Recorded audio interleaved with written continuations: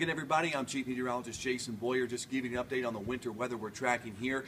In the Skywatch Weather Center, we still have rain falling in many places. Temperatures, of course, too warm to support snow at this point, at least in lower elevations. Mid-upper 40s for temperatures, but they will be dropping, and that's when we turn our attention to winter storm warnings. Again, overnight tonight, starting at midnight. It looks like the snow is going to start in the higher elevations, as it typically does. It will work down to the valley floors sometime by daybreak tomorrow, and that means more significant snowfall in the higher elevations. We'll talk about snowfall totals and when we expect warmer weather to kind of melt this snow off later on in the news. See you at 10 and 11.